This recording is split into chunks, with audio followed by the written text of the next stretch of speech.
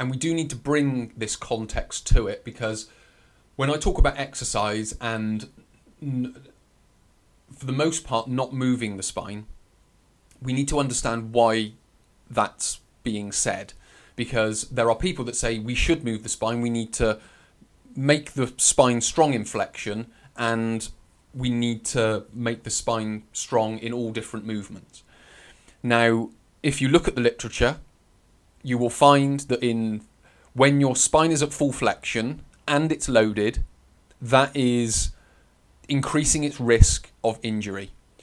When you move the spine with higher loads, that is increasing its risk of injury. Now, the context that comes with that is the load. If you have zero load on the spine, so if you are doing, you are picking a pen up from the floor, you have license to bend down from your spine and pick that up, because the load is so low that it's not really going to have a huge effect on it.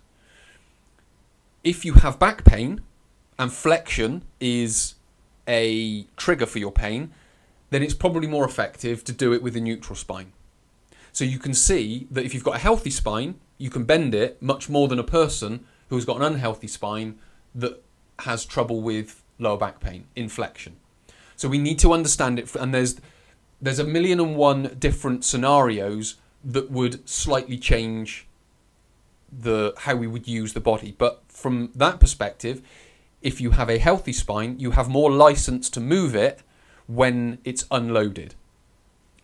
If you have pain in the area, then it would be more advisable not to flex it if your spine is triggered, or if your pain is triggered with flexion. So there's context to why that's being said.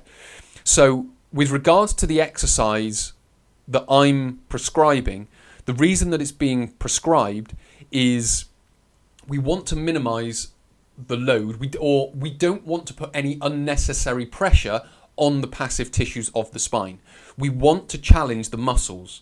If we want to challenge the muscles, as I've described, we aren't really challenging any muscles in the lower back because there's only a few down there.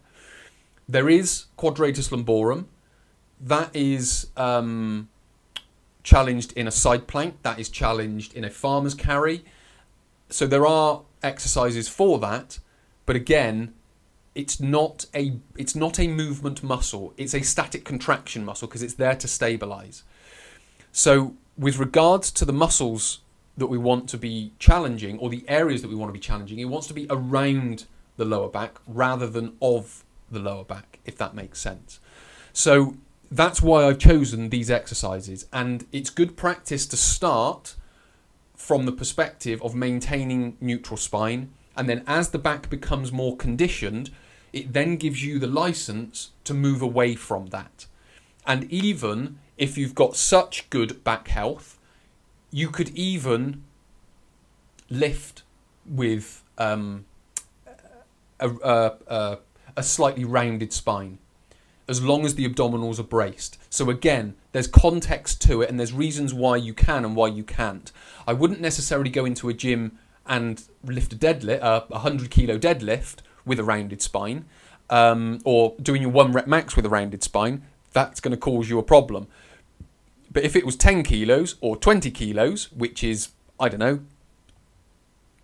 20% of your 1 rep max, let's say, then it's probably not going to be too much of a problem. But again, that depends on the health of the spine, which we need to understand. So I could go on those scenarios for a long time, because there are 1,000,001 of them, as I described. But for now, from the perspective of a beginners that wants to build their low back strength endurance, number 1 is statically contract the mid-back muscles. 2 is activate the glutes. And 3 is build the abdominal wall as well.